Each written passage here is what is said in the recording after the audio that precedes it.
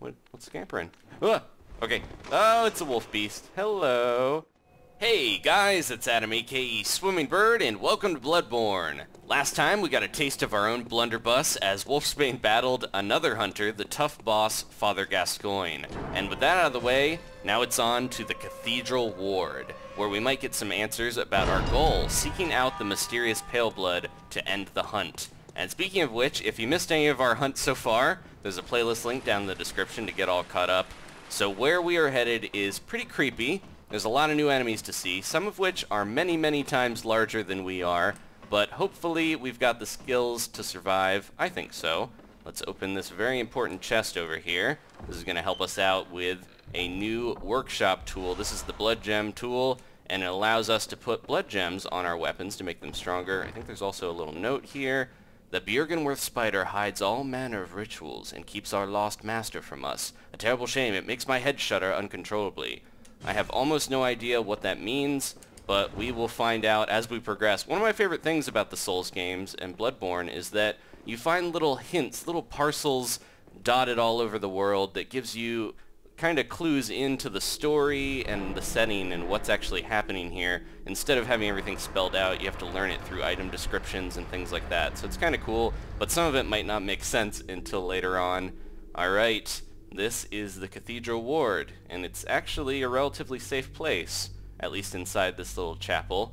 There's incense burning all over, and if you remember, the villagers that we encountered so far back in Yharnam, they had those incense burning lanterns outside their windows and their doors. That was to keep the beasts away, and this place has incense all over the place, so I think it's pretty safe here.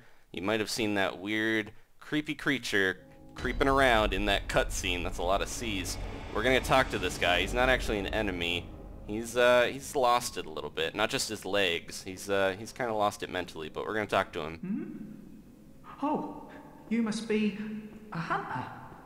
Very sorry. The incense must have masked your scent. Good, good. I've been waiting for one of your ilk. These hunts have everyone all locked up inside, waiting for it to end. It always does, always has, you know, since forever. But it won't end nicely, not this time. Even some folks hiding inside are going bad. The screams of women folk, the stench of blood, the snarls of beasts, none of them's too uncommon now. Yharnam's done for, I tell ya. But if you spot anyone with their wits about them, tell them about this here Oedon chapel. They'll be safe here. The incense wards off the beasts. Spread the word. Tell them to come on over, if you wouldn't mind. So this guy's creepy, but he's actually really nice. So if you guys remember back at the beginning of the game where we got attacked by our first wolf beast, that was Iosefka's clinic, and if you head back there now, Iosefka will be there and asking if you will send any survivors to her. But you want to send them here because this is the best place to send them. They'll be safe here from beasts and things. So we're going to travel down. There's two ways to go. There's a gate that way, but we're going to head down here first because this actually leads to another area. There is a boss in the Cathedral Ward, but first we're going to head to another new area. But we got to deal with these guys. Jeez. He stabbed me for a lot, but luckily we got that regain system, so if you go in for an attack, you can get it back. These are the church hunters, and they are super creepy. They have pale faces, and they will do the like invasion of the body snatchers thing at you. If they see you, they're like, ah, outsider, and they come at you. Yeah, they almost look like weird dolls or something, or they have masks on, but I think that's just their face. Ugh. Alright, I'm gonna grab some stuff around here. But yeah, the church, their hunters are like huge. They seem a lot taller than I am, but maybe they just grow big around here. But yeah, they're a little creepier. Now this item here, we need to be quick. We're gonna grab that and run. It's a good set of gear, but let's get out of here because that mysterious purple black hole, I can't exactly explain that. There's something on this church here that is invisible to us right now, but we might see it later if we have enough insight. I want to go this way real quick. We only have 8 insight, and I think we need a lot more. Ugh, here's another new enemy. This is a Reaper. and he definitely lives up to his name. He's got a giant axe with blood all over it, and he's really creepy. I do not think this is a normal guy. He's got a pale face as well, but I don't know what happened to him to make him so giant. I'm gonna try to just creep on up to him. He doesn't see you that often, and just use that. I'm also gonna back up a bit. He fluked his cape at me. We need to look out and try to stay behind him if we can, because if you stay at his big feetsies, he should be okay from a lot of his hits, but if you get too far away from him, then he can easily hit you with his axe. Try to charge up on him, and look out, there we go. Gotta keep my stamina about so we can dodge, but he will do a lot of damage, as you can probably guess. He's like, where'd he go? He's looking for me. He's got this big jingly bell on top of him. When I played through this area with Danielle, and she started calling them jingles. So this was a jingles. It's actually called a reaper, but I might start calling them jingles again. Mr. Jingles there, walking around. Man, they really love their creepy, weepy statues in Yharnam, I'm noticing. This place has a ton of them.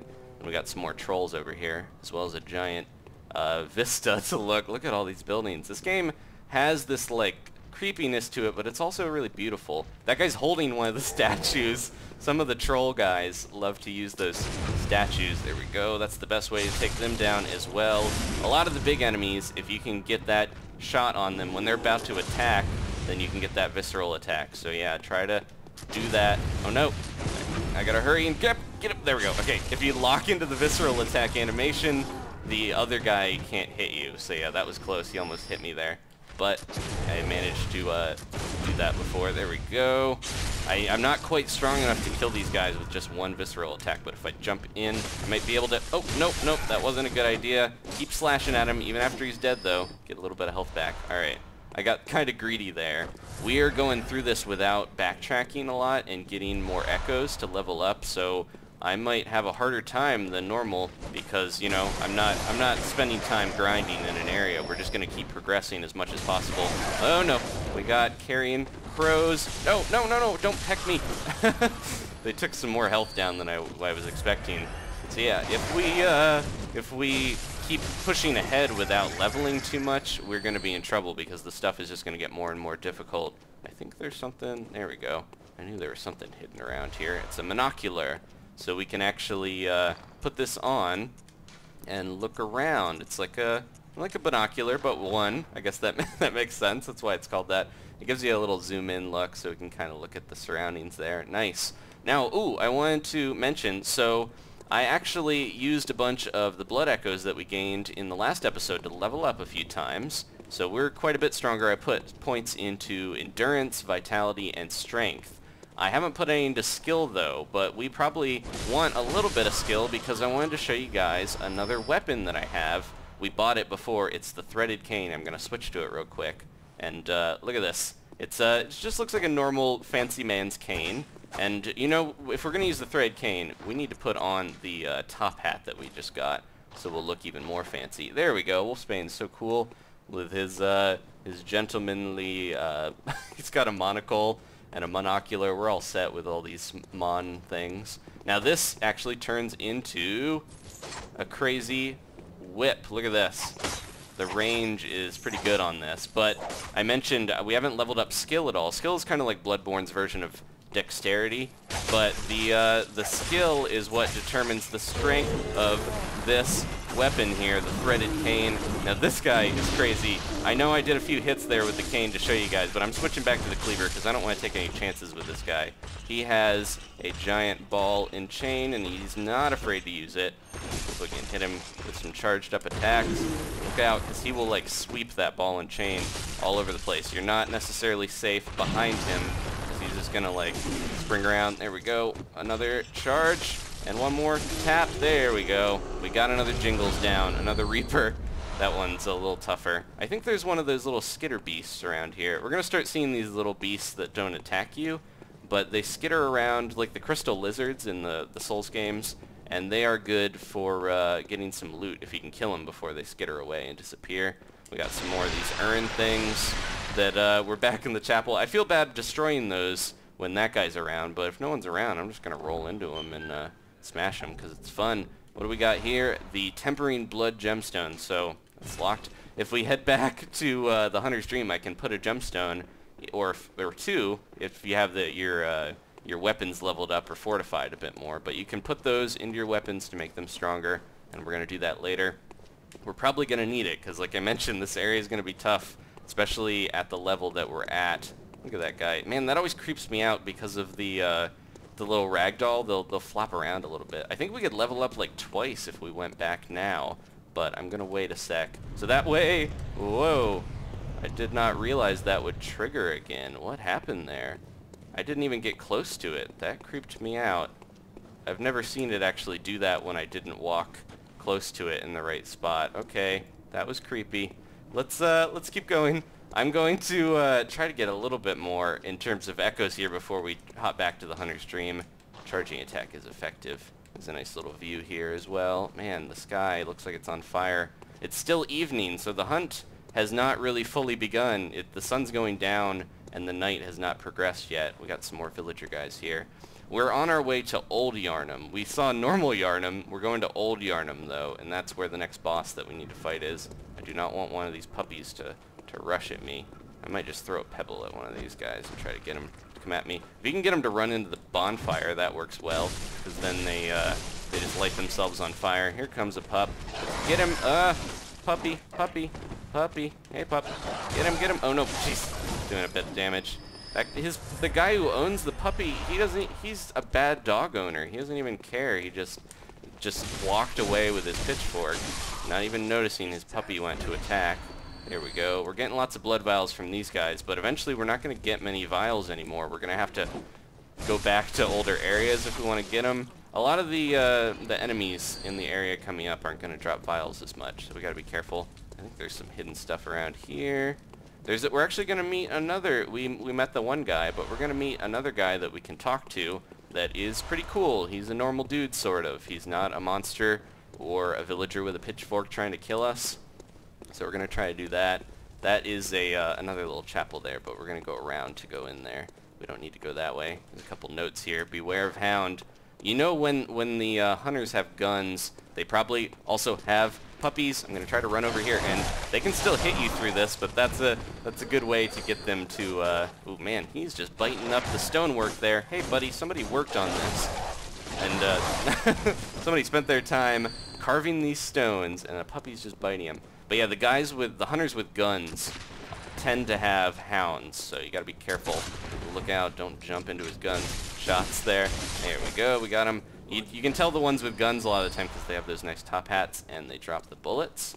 Alright, plus they have a gun that they shoot at you. Let's open this up. Hello. The scariest part in this game, I think, at least for me, is when you open a door and or you go through a doorway and you don't know if someone's hiding on the other side of a corner ready to pounce, and that happens a lot. There will be things hidden.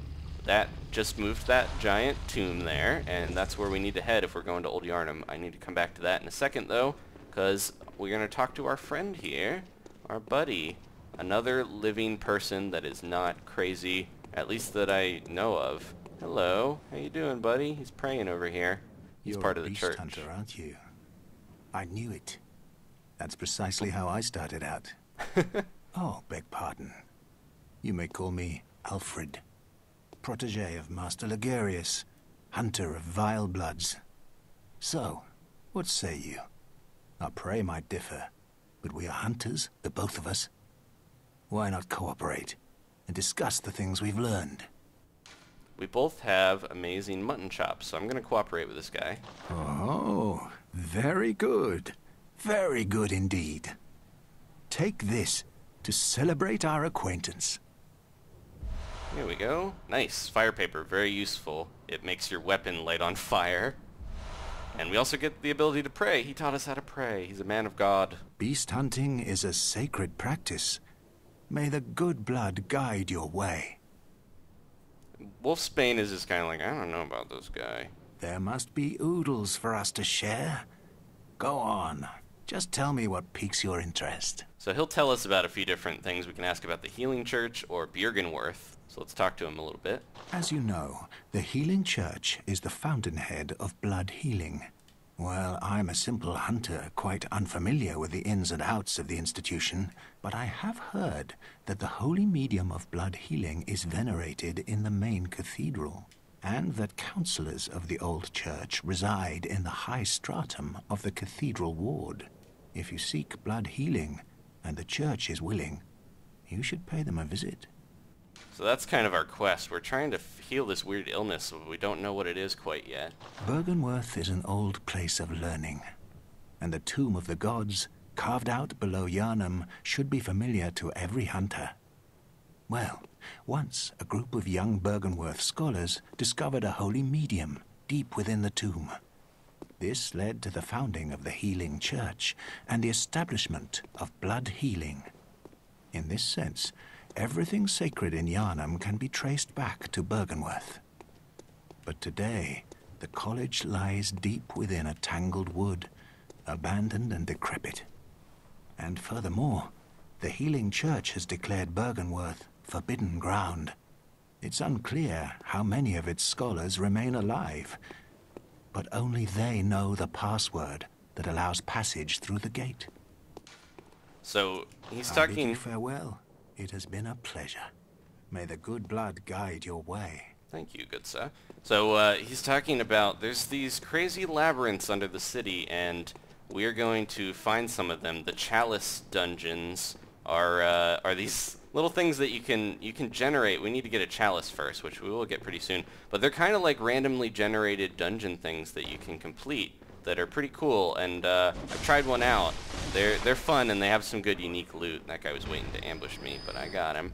There we go. Madman's knowledge, we can use that to increase our insight. If we get up to 10, which should happen pretty soon if we encounter another boss here, we can buy some special things back in the Hunter's Dream.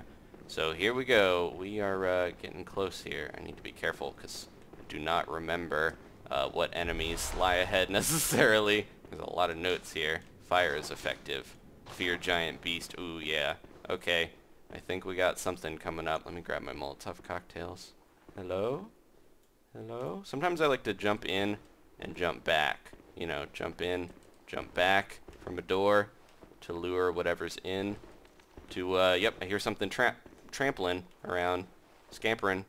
What's scampering? Ah! Okay. Oh, it's a wolf beast. Hello. Can he get through that doorway? Maybe not. This is a good time to throw a Molotov cocktail at him and then jump in. Oh, no. No. No, no, no. No, no, no. No. Don't get me. Okay. I jumped in at the wrong moment there. I could just use another Molotov cocktail on him, but I don't want to waste them on this guy if he's gonna just kind of give me an opportunity. This is a good time to use my other trick form, because then I can slice at him without getting too close. There we go. I don't use the other form of the saw cleaver too often, but it can be useful. This guy looks more, he's not as like frazzled as some of the other wolf beasts that we've encountered. He's a little bit more together for a lycanthrope.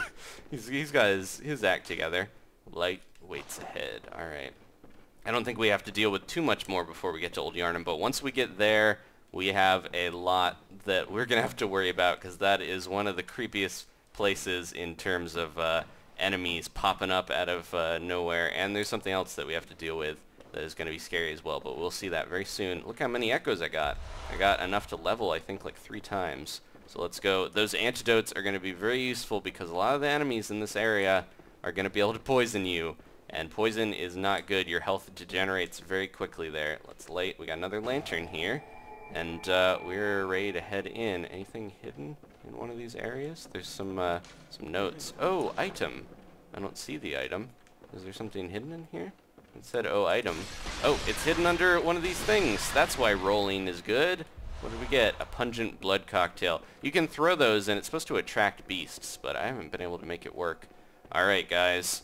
Let's open this door and head into Old Yharnam. Next time, actually. I want to go level up, so we're going to do that on the next episode. Thank you guys for watching. Hello, fellow hunter. Please leave a like if you enjoyed this. We're going to head into another new area next time and battle a very tough boss that lies ahead in the hunt. I'll see you guys then for some more Bloodborne. Goodbye.